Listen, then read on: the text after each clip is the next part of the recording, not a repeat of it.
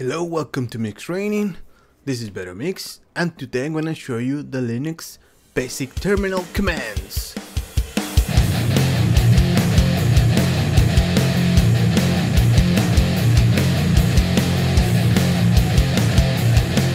Alright, so I think that it's pretty useful to have the really basic terminal commands in your bag of tools to do various tasks, because you might be using Linux or Mac in different studios or just for your own usage. So I'm gonna start with number one. It's gonna be the list command, which is ls. Just type ls and press enter, and it's gonna list the directory you're currently in. So that's it, that's what it does. You can say list LA, and it's gonna list every file, even the ones that are hidden here. The ones that start with a dot are actually hidden files. Right, the second command is gonna be cd, which means change directory. So we need to type cd, then the name of the directory. Let's go to the Houdini directory. You can always press tab, like type a few letters of the name, press tab, and it will auto-complete your word. Now press enter, and you can see now there we changed to the Houdini directory. Now we can press ls, we type ls here and list the content of that directory. You can see there's more files and directories here. We can go to the OTLs folder, and you can see now we're inside the OTLs folder. ls there, and we have more stuff there. We can also say cd space dot dot to go back to one previous directory. You can see we are in the Houdini 16 directory now. We can do that again and go back to home. The next one's going to be the move command. And the move command, let's just list here. It's going to allow us to move a file or a directory somewhere else. So let's create a file here.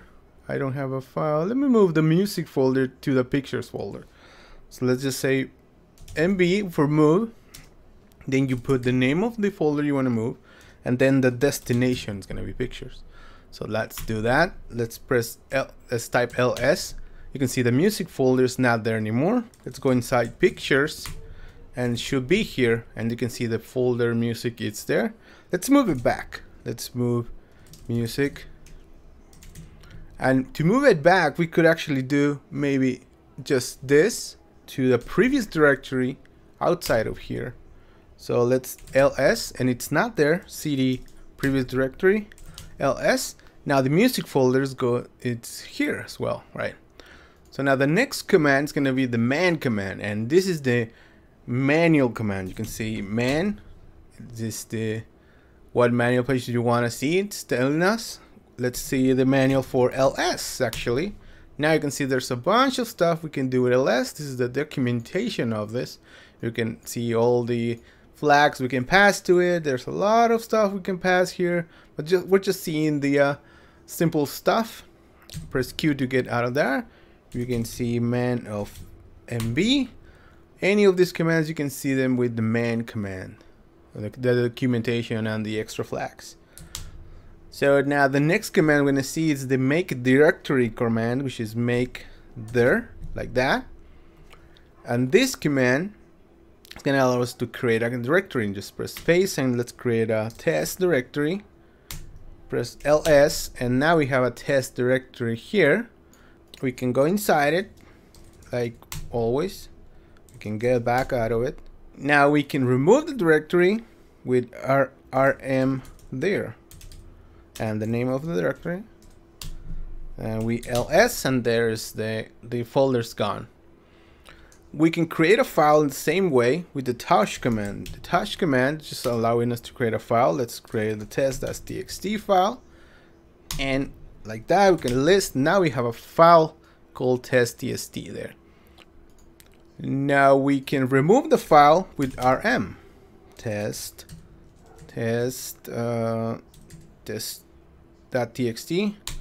Remove it. Now the file is gone.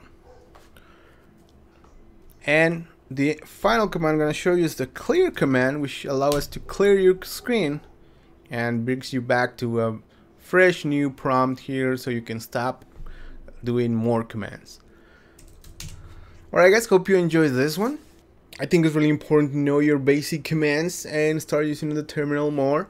there's sometimes you need to use the terminal for creating bash scripts or creating folders really quickly, or connecting to a server, or connecting to another render node and triggering renders from there, and stuff like that. It always gonna come up when in a studio where they're using Linux or something similar to that. Alright guys, this is Varomix. Let's keep learning together, and I will see you in the next one. Cheers!